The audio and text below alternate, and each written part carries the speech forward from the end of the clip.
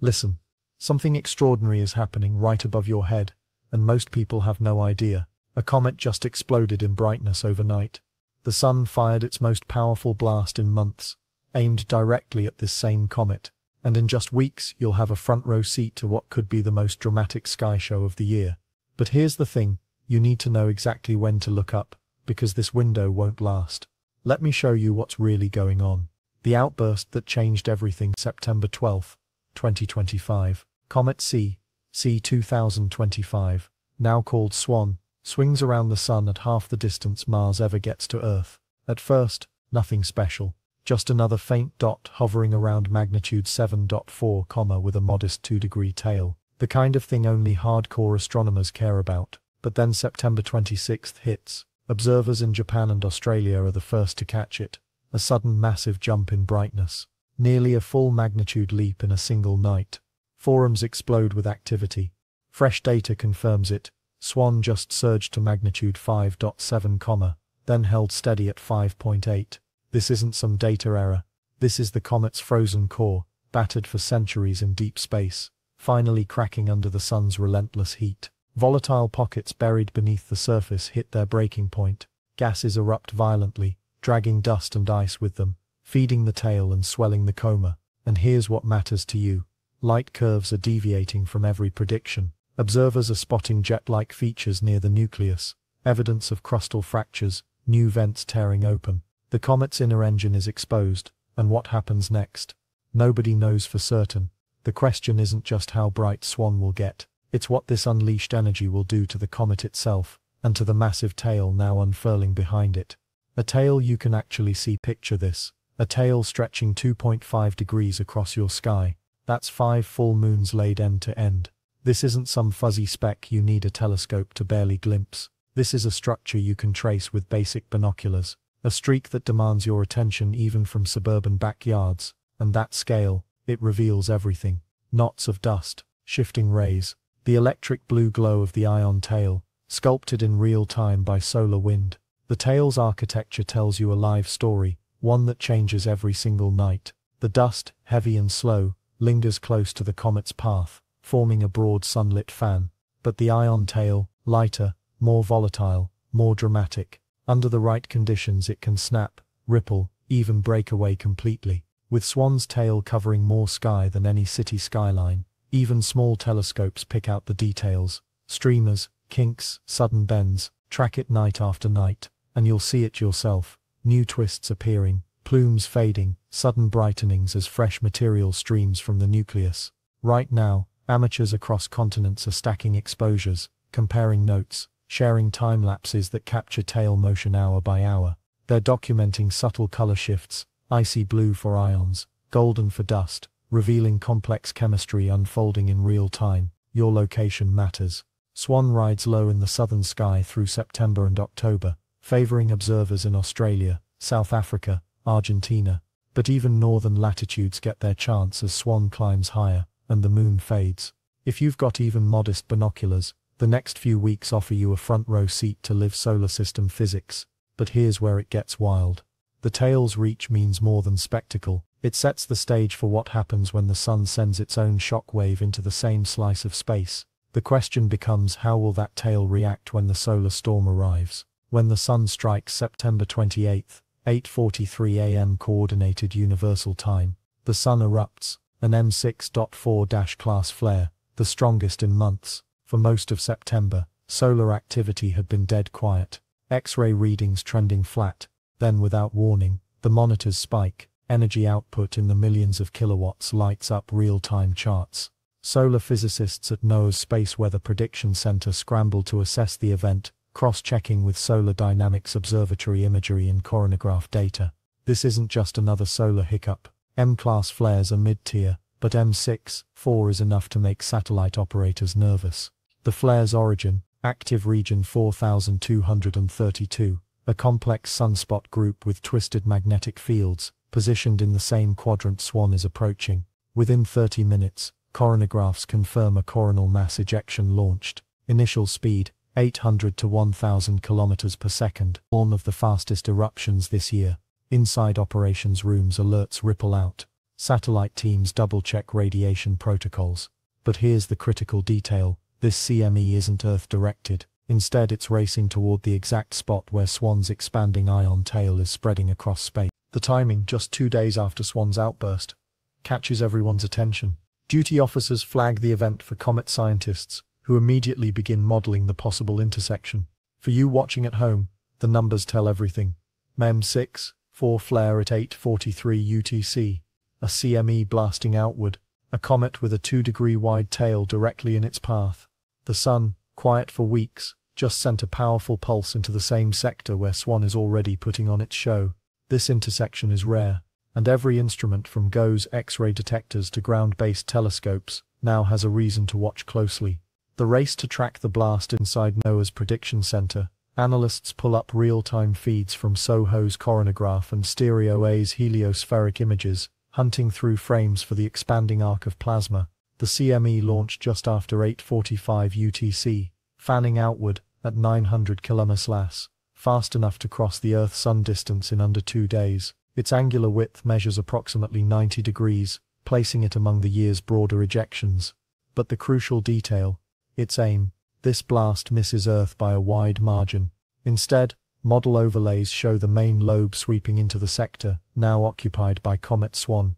The challenge is geometry. Solar ejections don't travel in straight lines. They expand, twist, sometimes fragment as they plow through solar wind.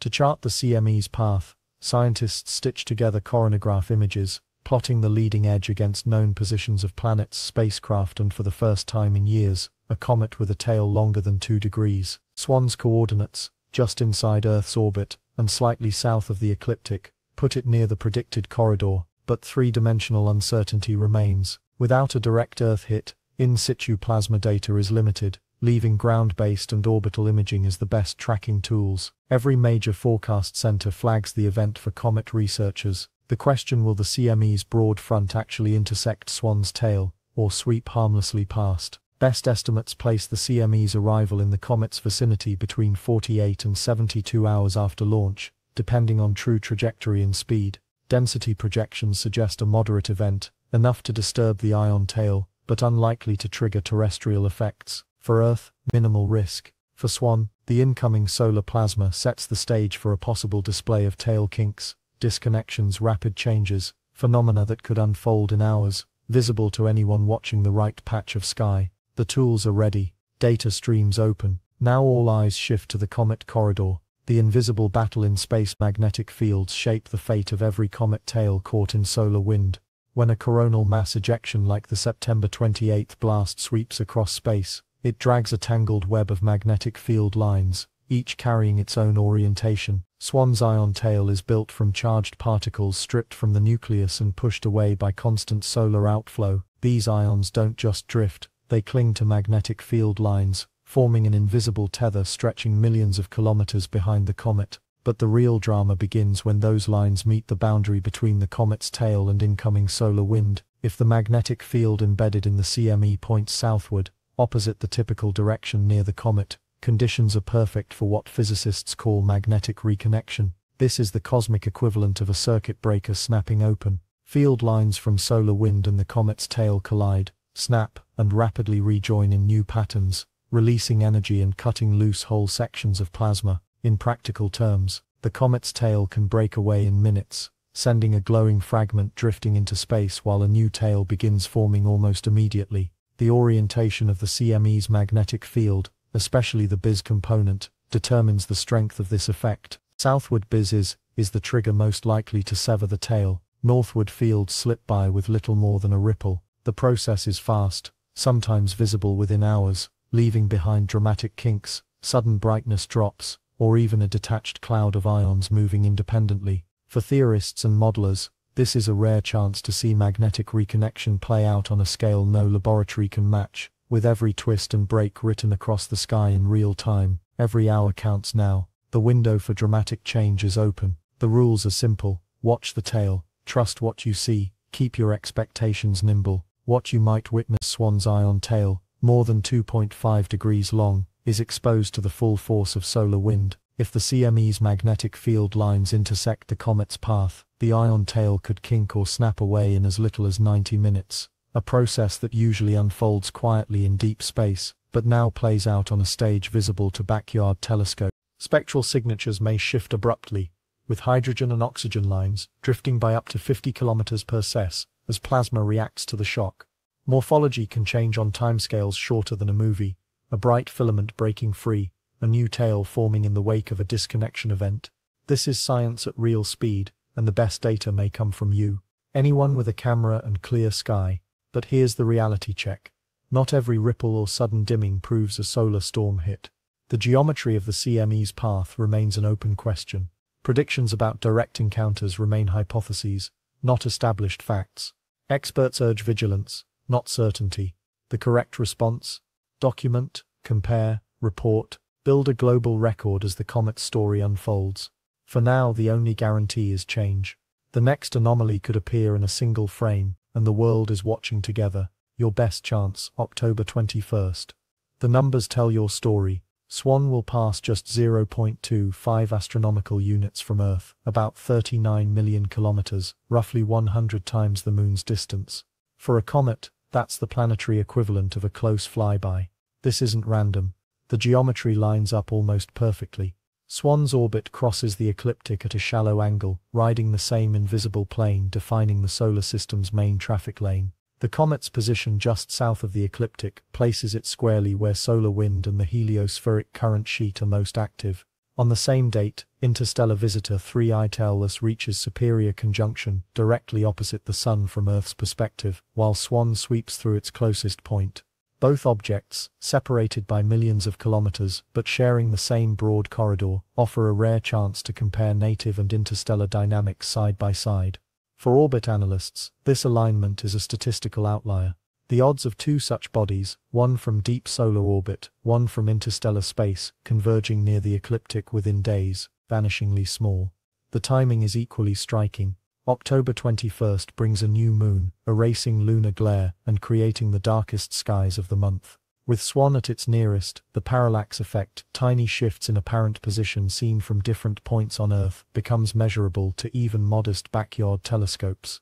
Sky position plotting shows Swan climbing higher each night, its tail tracing a path across southern constellations. The gap between Earth and comet, mapped in real time, shrinks to a mere quarter of the Sun-Earth distance, offering your best possible window for observation before Swan recedes into deep space once more. How to see it yourself? For anyone hoping to catch Swan in the coming nights, timing and preparation are everything. October 21st is your headline date. Closest approach, new moon, darkest skies of the month, but the window stretches wider. Swan's path runs just south of the ecliptic, climbing higher each night, through southern constellations, from Buenos Aires to Perth. The comet rises early and lingers well into pre-dawn hours, its tail sweeping west across the horizon. In northern latitudes, the view improves as October unfolds, Swan peaking above the tree line after midnight, gaining altitude each night. Star charts put Swan near the border of Grus and Pisces Austrinus. Easy to find if you trace a line from Fomalhaut, the brightest star in the region. The tail's orientation favors side-by-side comparison with field stars. 2.5 degrees long means the comet's trail can be measured against the gap between Fomalhaut and its nearest neighbors. For binocular users, a standard 7x50 field of view covers the entire tail in one sweep. Small telescopes reveal more detail, but even a camera on a tripod captures the streak with exposures of just a few seconds.